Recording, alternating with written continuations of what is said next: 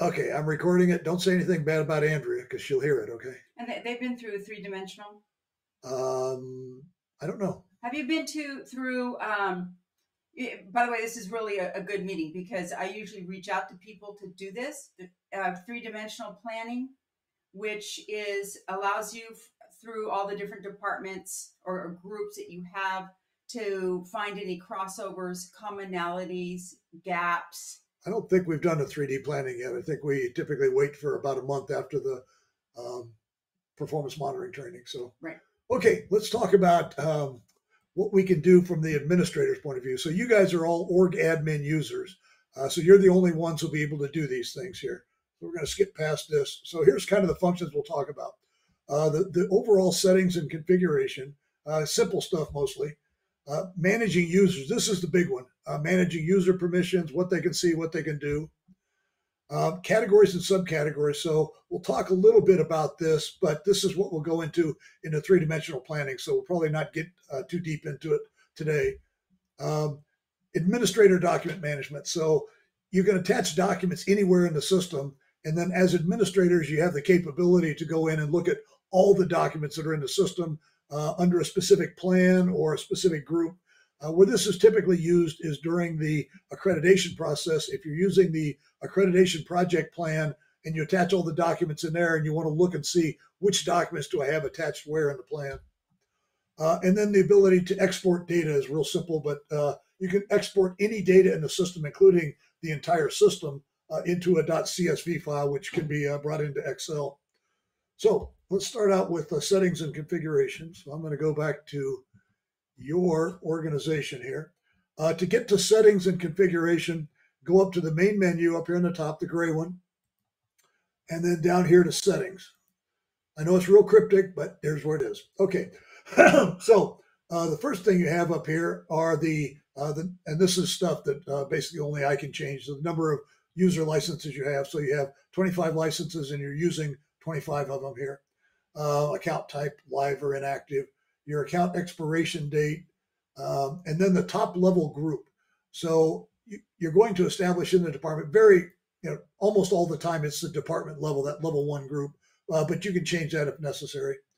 Down here, you've got the ability to change the report headers and the logo. Typically, I like to do that because I shrink the graphics down to see the 100 pixel here and 800 pixel there. You can right click on it and clear it if you want to, if you got to put a new one in, but it's easiest just send it to me here. Admin activate partners. So when you enter new partners in the system, anybody can enter it at any user level can enter partners. So they can enter partner organizations and the contacts, but only you guys can actually activate them. So here's what happens. Somebody enters a partner in there. It's not activated. That means when you go to the activity screen and you select the partners, they won't show up on the list. Once you guys click the activate button on there, then they'll show up on the list. The idea there was, and the reason it came from, here in Arizona Department of Health Services was ADHS. Their website is AZDHS. And we had somebody going in there and basically putting duplicate partners in there just because they didn't understand somebody else had put the partners in there. So that's why we have that. And you can turn that on or off whether you want to do it or not. Inactivity timeout. So what this says is if you're online and not touching anything for 50 minutes, it'll time you out. The default plan level can be any level in the pyramid: services, goals, objectives, and activities. Typically, we leave it at objectives, but if you wanted to make sure that every report that you go to goes all the way to the activity level, initially you can do that, or you can just set it to objectives, and when you get to the report, you just click on the activities tab up there. And then this one down here is something that we've kind of turned off for now because there's a few issues around having multiple activity leads. So you can have multiple email notifications at the activity level, but only one lead in there. So that's the main settings here. Now, notifications. You guys currently have notifications turned off, and this is the real-time planning email notifications. So I can say I'm going to turn those on here, and then what I'm going to do is select when do I want them to go out. So here's your choices here. You got week 1, 2, 3, 4 of the month. So during that week 1 and 3 or 2 and 4. So every other week, every week. So you can get a notification going out every week. You can say the last day of the month. So it'll always pick the 28th of February and 30th, whatever, and or a specific day of the month. So you can say on the 15th of every month, we're going to send them out. So if I selected week 1, right now I have selected week 1 on Monday. That means it's only going to go out on Monday, but I could also say I wanted them to go out Monday, Wednesday, and Friday. So it's going to have 3 times in that week. Or if I said every week, it's going to have 3 times every week. So most people set them for, the typical setting is one of the weeks of the month. A lot of times it's the first week of the month. A lot of times it's like Wednesday instead of Monday. The reason is that people are just coming back from a weekend. They're going to be catching up on other things. So you give them a day or two to do that. So, but you can set it anywhere you want. Now, down here, we have why are the emails going to go out? And you can turn these on and off as you want to. The most common one to turn off is if you're not really worried about people doing it every 30 days, then you can turn this off. So what this is saying, if this person has not been in the last 30 days and done the update, they're going to get an email. The one next to it says, if you have any activities that are calculated to be behind schedule, and that calculation is beginning date, ending date, and percent complete. So if you're halfway through the year and you're 50% complete and it's an annual cycle, you're on track. If you're halfway through the year on an annual cycle and you're only 40% complete, you're behind schedule. So that's how that works. And then overdue just says that I have an activity that the ending date is before today and it's not marked as 100% complete. So again, you can turn all of these, on and off, however you want to do it here. Most people leave all 3 of them on here, but some people say, I don't really care if it's every 30 days. If they know it's behind schedule or it's overdue, they're going to do the update. So that's kind of up to you guys. So, and you can play with this. And by the way, as soon as you change it, the next cycle for the meet or the invitations that go out will be changed. So it's immediate when you change it here. I'm going to go ahead and turn this back off for now, and you guys can turn that on anytime you want, and it takes effect immediately when you do that. Partner types is really not something we use too much anymore. If you're entering partners and you want to organize them by type, you can add a partner type in here, and it's just going to give you it could be a state level partner. It could be a private sector partner, whatever you want, but it hasn't really been used much. Synonyms is kind of a neat function in here. So this is the different levels of the pyramid: the organization, the group, service, initiative, goal, objective, and activity. If on a report, let's say I had a state report that I had to do and they had their own nomenclature that you had to follow, I can change that in here. So if, for instance, I wanted to have activity be action step, what's going to happen when I generate a report, instead of it saying activity 1.1.1.1, it's going to say action step 1.1.1. Same thing with the VMSG public. The public facing web page is also going to pick up these synonyms as well. So it doesn't affect really anything as you're entering data, but as you're outputting data to a report or to VMSG public, this is where it's going to be shown here. And that is the basic settings today. Any questions on anything that I've gone through here on settings? Pretty simple. Yeah, can you start right just at the very top to see how you navigated to the settings? Oh, okay, sure. Up here in the top right, we call these the quick links. So you've got the dashboard screen, you got the reports menu screen in the blue, the gray one is the main menu, and then the help and information and the logout. So I go to the main menu, the gray one in the top middle here, and then down here to the settings button down here. Did I do it? Okay. So that is the overall system settings here. Let's go back now and look at user management. This is the one that you'll use more than anything else here. So user management, again, back to the main menu, and then down here to users. So you'll see some of these are grayed out. When the user is grayed out, it's this little active user down here is disabled. So when you guys get people who leave the organization, you just contact me. You guys don't have the ability to inactivate users or activate them. I do. But what that allows you to do is just deactivate a user without taking them out. And for doing that, it keeps all the data that they have created in the system and everything that they've done in the system. So that way you can go back if you need to and look at it. And if you ever have that situation where you've deactivated a user and then you want to go back and look at where that user was connected and whatever, just email me and I'll activate them temporarily for you. So let's look at, let me see here. Okay, so here we have Sarah Bosey as the org admin user here. Now let's look at the different fields here. So the username is typically it's first name dot last name. So Sarah.Bossy. First name, last name. You can go in and change, if you're an org admin, you can change this person's password just by clicking on the key button here. It'll give you the old password and you put in the new password. You can change it for them. They can also go to that, using the send button to go to login.vmsgdashboard.com and get their password. And then on the main menu, there's a password link. You can always change it as well. But if you want to change it for somebody, for some reason, you have the ability as an org admin to change it here. You're going to put in their title within the organization, their email address, their phone number. The org will be the same always. It's going to be your department. But then what you're going to do is give them a default group. So a lot of people default to the department, especially if I'm the health director or something like that. But you may have people who are just like somebody is defaulting to the strategic plan. What that means is when they log in, they're going to go to that default group. So they don't have to navigate anywhere else. That's what that's all about.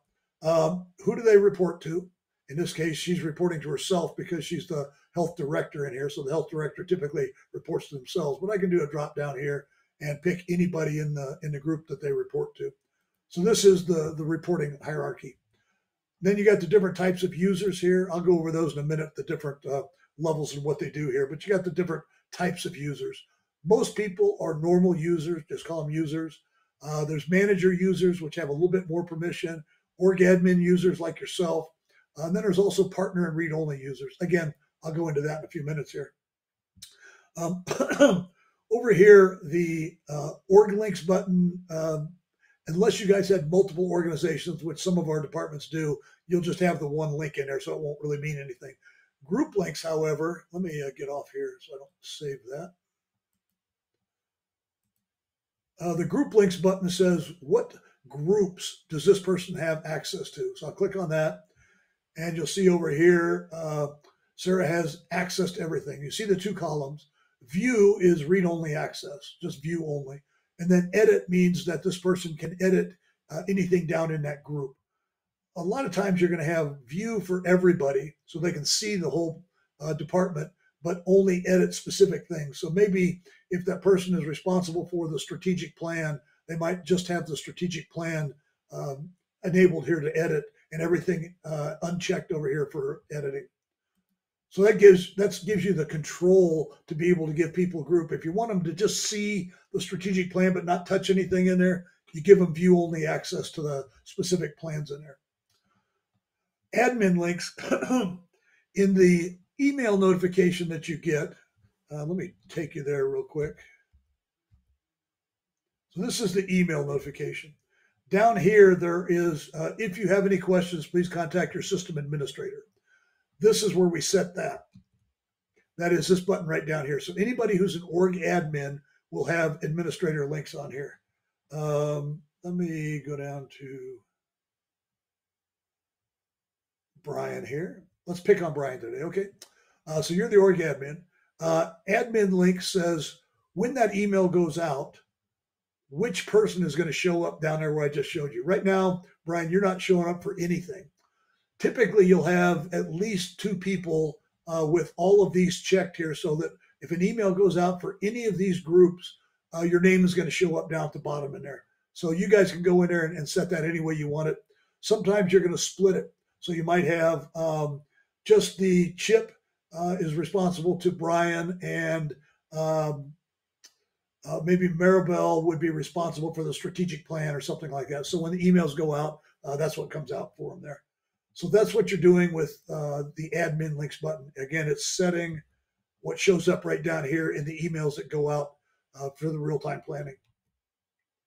Let's see here. Okay, so that the users is the one that you'll be messing with the most in there. After you set up a user in the system, oh, I didn't go through the adding a user. To add a user is real simple. You're going to first pick their boss, so whoever that leader reports to. So let's go to Sarah.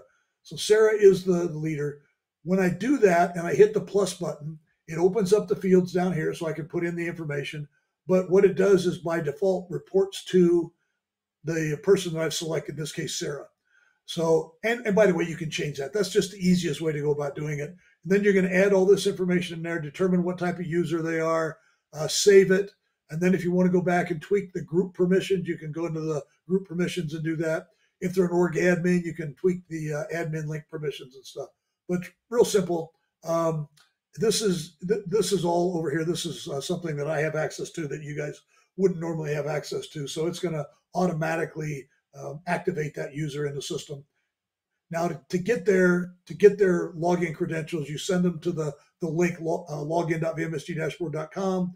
They'll hit the send button, put in their email address, hit send again. It'll send them an email with the login credentials that you've established.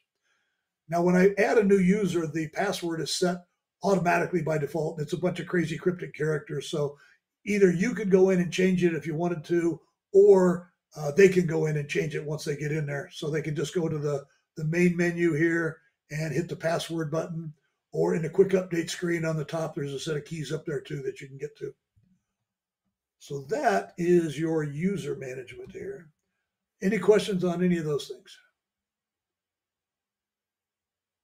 No? Okay. Let's go talk about categories and subcategories. Now, three-dimensional planning is the ability to assign categories and subcategories to any planning element. And the reason for that is that I want to put them in groups, but I want to be able to put it across all the different plans. So let's go look at an example here. Let's go to let's go to the training plan, the Tobacco 2024 training plan. So I'm going to go down to my tobacco cessation. And this is the little button for categorization right here. You see the little paper clip on the up arrow.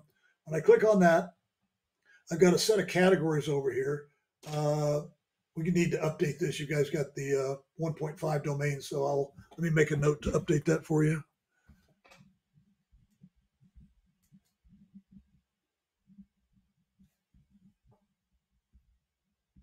I'll take care of that. So what you can do is you can say, okay, these happen to be the strategic priorities from the demo strategic plan. They're not yours. But if I wanted to assign strategic priority number 1 to that planning thing, let's see, we had stakeholder engagement, partnerships. Yeah, we'll call it reducing health disparities. So number 3 here.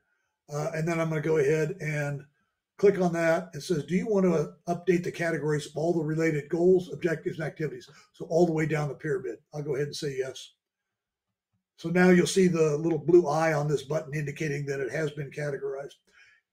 The three-dimensional planning training, we're going to go into great detail on that and how all that happens and how you use it. But to get to those categories, you can make anything you want out of them. So I'm going to go to the main menu again, and then I'm going to go to categories down here.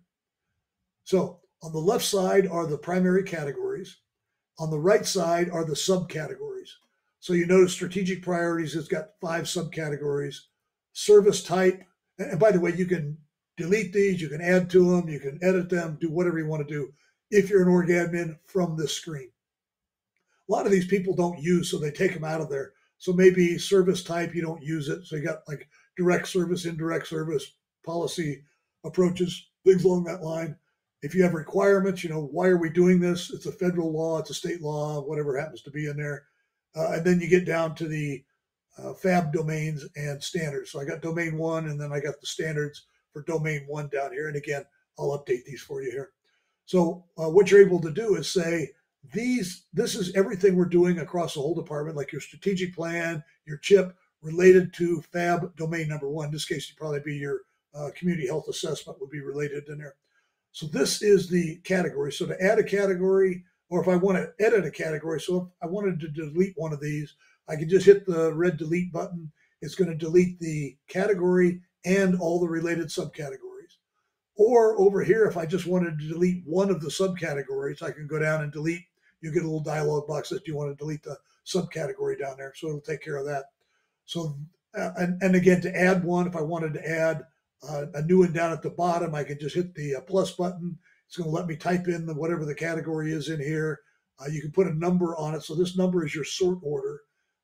Typically, when I put the new ones in here, they've got a 10 between them so that you can kind of move them around as you want. But you can change this to anywhere you want. It's just a sort order is all it is here.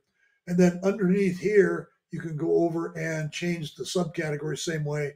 I can edit it, save it, or I can add a new one and save it down here. So again, we're going to get into a lot more detail when we go into the three-dimensional planning training, but I just wanted to let you know that this is a function of org admins only. Okay, let's see what's next here. Next is administrator document management. Okay, let's go back here. I'm not sure if you guys have any documents attached to anything yet or not. In fact, I'll tell you what, let me go back to my demo group because I know I have some documents attached down there. USA Public Health, go to my groups. Let's go to the FAB 2022 local accreditation plan. So I'm at that plan. I'm going to go to the main menu. And what I want to do is find all of the documents that are in that plan. So I go to document management here. And again, only the org admins have access to it. So what I'm saying is these are the two documents that I have attached to the FAB 2022 local plan. Now think about that. If you're doing accreditation, you're going to have hundreds of these documents. So you can go in there, you can filter them, look at the status, say, I just want to see the gold documents. Here's what most people are doing. And let me show you. This right here says show all versions. So right now you see version 123, 123. So there's actually 6 documents in there, but the latest one is typically shown. When you're using the document management for managing FAB documents, typically a yellow is a draft, green is finalized at the department level, gold is submitted up into the EFAB system. So typically the only thing you really want to see is the gold here. But if I had, let's say I had some documents out there that have been completed but have not been submitted into EFAB, I can do the drop-down filter here and say, just show me all the green documents. So it's going to show me every document that shows up in green. That way I can say, oops, we forgot to submit this. Go submit it up into EFAB and you're all done with it. And then where's the document attached? In this case, it's attached to a group, but you can say, I want to see documents attached to users, to organization. You can attach documents anywhere. So that's just allowing you to pick specific documents.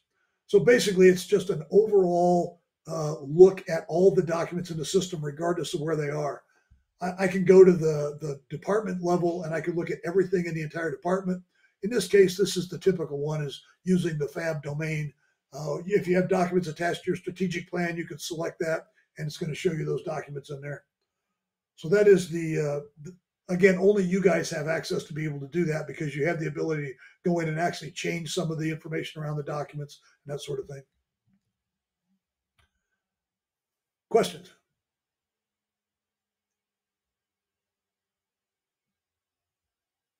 Nope. None for me.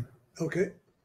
Okay. Kind of the last thing we're going to go over today is data export.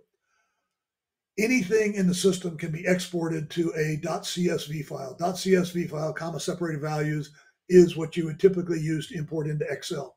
So you can export the file as a .csv file, and then you can import it into Excel. Just open it in Excel, and it'll open it in Excel. Then you can save it as a XLS file. The reason for that is you might want to do some custom charts and graphs or compare some data from last year, or whatever it happens to be. So you can just put it all out into a spreadsheet. The data export function is typically you can do it at a group level.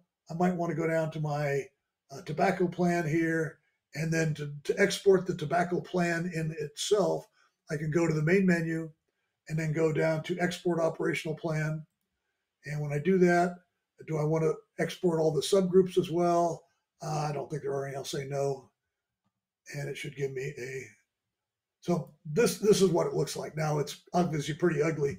If you do the export button down here, it's going to send it to a file. It's going to give you a choice to put a file name in there. Just put in, tobacco.csv. It'll save it anywhere you want to save it. And then just go double click on it. It'll open up in Excel. and then you can do anything you want to do with it. But it's got all of the data points in there. It's got the services, the goals, the objectives, the activities, the status of everything, the percent complete, everything you want to know, but we're afraid to ask. So feel free to play with that. Grab one of your plans, export it, put it into Excel, and take a look, because there's anything you can do in Excel, you could do. So again, different kinds of charts and graphs, anything that you want that's not supported currently in the system, you can make out of an Excel file. So that's one thing you can do, is like exporting a group, or I can go down to the service level. I can export the just the tobacco cessation, or I can say I just want to export reduce smoking in high schools. Now, if I get down here to the objective level and I want to export, remember we had this chart here that has the data here. I can export this. This is my export button right here. And if I click on that, it's going to say that's the file name that I want to save it to, VMSG export.csv. And I will save that to my desktop and save it. And then when I open up that file, it'll probably open in Excel, I'm imagining.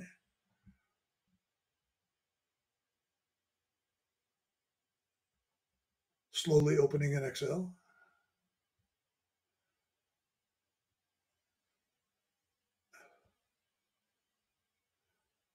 Oh, there we go. Okay, let me bring that down and put it up on the screen here. Okay, so this is the export in Excel. So basically it's giving you everything you want to know, all the different values in here, the percent complete, who did what, when, the whole 9 yards. So again, you can export any of the charts or graphs that way.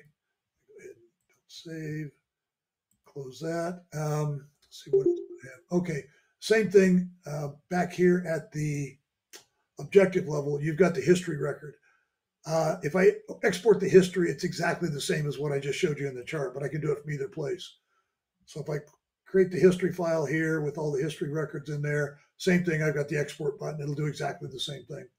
So again, literally, if you wanted to, you could go to the department level and then say, when it asks you, say, yes, export all subgroups, and it'll export every piece of every plan in the entire system. I don't recommend doing that, because trying to make your way through that is going to be a real pain in the butt. So if that is the case, where we want to get a history from everything, if we don't do it that way, would you recommend going into like them individually and pulling a history report from there? Yeah, Okay. probably doing each group individually is the better way to do it, because then you're kind of limited to that. Like I say, you can export it. It's just going to be a huge mass amount of data, and you'll work your way through it, but it's much easier just to go a piece at a time in there. Now, the other thing you can do is you can generate operational plans for anything in there. So now you have a plan-based version of the export, and then you can export the CSV file, so you can kind of compare the two. It helps you to put them together. That is pretty much what I wanted to show you today. Anything else that you'd like to see? Anything that you've run across that didn't make sense? Or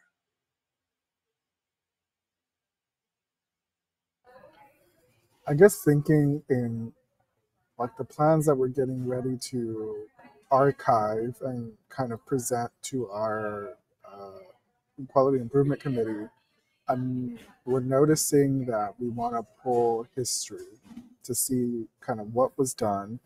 Um, if I know, and this could just be like a misunderstanding on my point.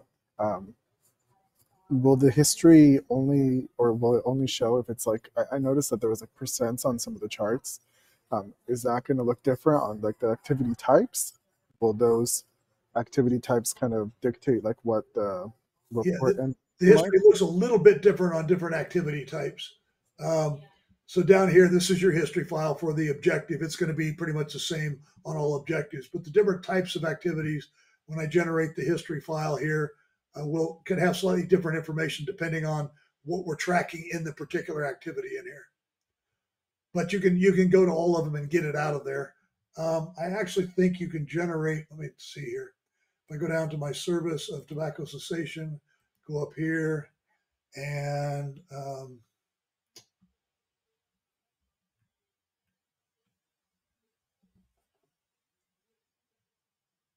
For some reason, I thought there was a way to generate a history file. I guess not. Okay. Um, anyhow, so that's the history and the export in there. What else?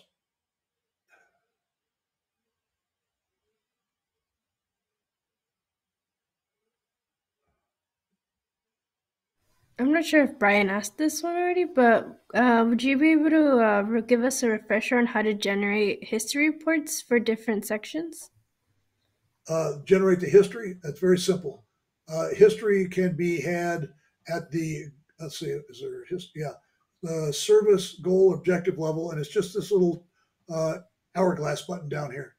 So if I want to look at all the, and what it is basically, every time you save a plan element, it generates a history record. So in this case, every time we saved the current status of the reduced smoking at Wayne High School, it generates a history record in here. And the history records are in reverse numerical or chronological order. So you got the latest one at the top here. These history records can be deleted. So if you accidentally get a duplicate record in there, it'll warn you if you're going to create a duplicate record. But if you get it in there and you want to delete it, click on the date over here, hit the delete button, and it'll take it out of there.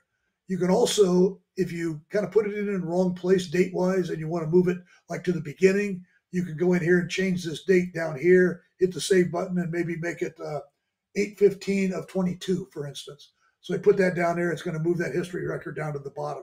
So you can move them. And the reason for doing that, the only reason really is if I wanted to add historical records. So maybe I've been tracking this program before we implemented the VMSG dashboard. So I could go in here and put in whatever data was at that point in time back in 2022, whatever, save it, and then go to the history file. It'll be at the very top because it'll be the latest one, and then change this date to 6/30 of 2022. It'll automatically move down to the bottom of the list here, and then you have a historical record from before the time you implemented the system. That's kind of the only time I've ever thought about being able to use that, and that's why we put that feature in there. Is there a way to save it as a document that doesn't live on VMSG, or are we only allowed to view it through that hourglass? I think for some reason, I know why. Here we go. Let me go to, I was in the wrong place. There is a history report. Here it is right here. So I'm going to generate the report. Would you like to see history report for the related activities as well? I'll say objective only or all. And when I do that, it's going to generate a report that has, here it is right here. So here's all your history records right here in a report format. I'm sorry, I was looking on the wrong menu. You'd think I would know that, right? But, so yeah, so this is the history record for, let's go to the top. So for this objective, this is the history record for that objective. And then down here in the activities, you got the history record for this first activity. It's a lot of data in there, but it is pretty much everything you ever want to know, but we're afraid to ask. And how'd you get there again? Reports menu. So I'm going to select, let's say I'm going to select tobacco cessation, and then I'm going to go to the reports menu, the blue one up here, and go down to history report. I'll click on that. And when I do that, it's going to say, I must select an organization and a group. Okay, let me go back and select my group here, tobacco and tobacco cessation, and then go to the history report again. I don't know what it's doing. Oh, I must not have anything in there. So let me go back to just the goals here, reduce smoking in high schools. And it's going to give you the option of saying, I just want to see for this particular plan element or this plan element and the sub elements. This time I'm just going to say for the goal only here. So it's going to give me the history report just for that goal. And there it is. So it's in the reports menu, and you select what you want to see the history report for from wherever it is in whatever plan. And then you hit the reports menu and select history report. Does that answer your question, Maribel? Yeah, that does. Thank you. Yeah, I'm glad you reminded me of that because I thought, yeah, I put that in there at one point in time. I didn't remember where it was. Now we know. See, I'm old and forgetful, so that happens to me. No worries. Yeah, because we're kind of, we probably have already mentioned this previously, like we're at the point where we are inputting our new community health improvement plan. We're inputting our new strategic plan. We're Uh-huh. kind of having our section leaders clarify what their objectives are going to be, because they may not be the same ones that they've had previously. And we've had Sure. different staff and people move. So our idea was to use these history reports to see, one, what was done, and then two, kind of see kind of what data we were able to collect during that period of time prior to us implementing or starting to begin to track the new objectives from each of the sections. Would going the history report be like the, in your eyes, kind of your experience with this, would that be kind of like the easiest way, or do you have like another way you would advise? Well, the history report is everything that has happened to each plan element. You might just want to go to the, so you guys have a bunch of archive stuff down here. We created the, oops, let me go back to you guys here.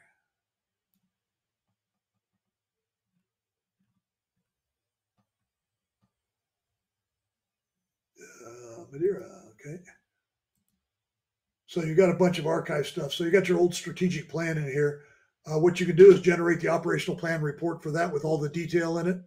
And you're going to have pretty much everything other than each individual save that was, made at the plan element level. But it'll tell you the status of everything, the whole 9 yards. So that'd be kind of the starting point, I think, if I was doing it.